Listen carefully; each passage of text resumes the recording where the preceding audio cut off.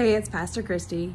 Want to share with you our daily devotion as we are in the Bible in 52 stories and reading the Bible in a year. I hope that you really are keeping up with us, whether you've started back in September with us or if you continue and start anytime. It really is an exercise of faith and encouragement. It's interesting how God places scriptures in a certain time that is necessary for us, and then how we have enveloped that into the church year.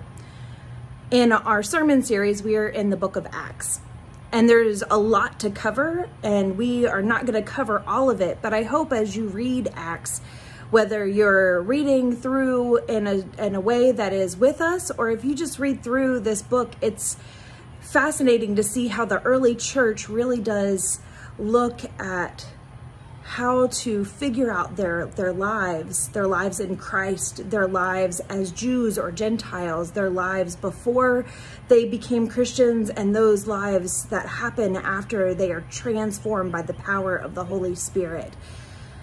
It's interesting because there are stories of imprisonment, of rebellion, of figuring out what it is to be Roman and Christian or Jewish and Christian, what it is to find faith in the midst of trial or triumph, the ways in which certain communities got together. It wasn't just one person and individual faith, but it was about a community of faith getting together and finding God in and through their lives.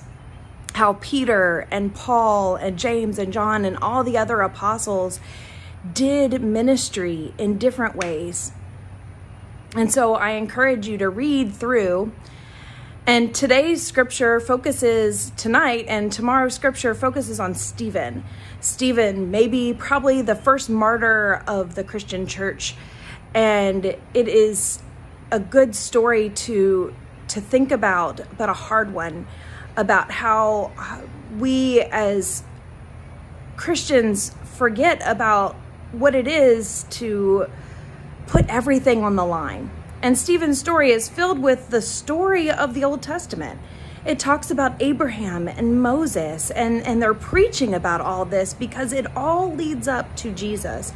So when we say, oh, well, we only need this, well, even the early church needed the Old Testament in order to see the fulfillment of Jesus Christ and how they are creating the New Testament, creating these ways in which we are being Christians together. And we are creating these ways still as we read faithfully the Word of God. And so I hope that you faithfully read and question and challenge yourself in this time to read God's Word, struggle with it, learn from it, ask questions of it. Let us pray. Dear God, be with us as we read your Word, as we live experiences of life and we figure out how you speak in and through all time. Grant us wisdom and courage to speak out. Grant us wisdom and courage to love one another as you have loved us and your people. In Jesus' name we pray. Amen. Hope to see all of you virtually in worship on Saturday or Sunday tomorrow, and we would love to dialogue with you. So please join us for sermons, songs, and stay at home tomorrow at 11:15 on Zoom. There's information about that on our website, epcfl.org. Have a wonderful day.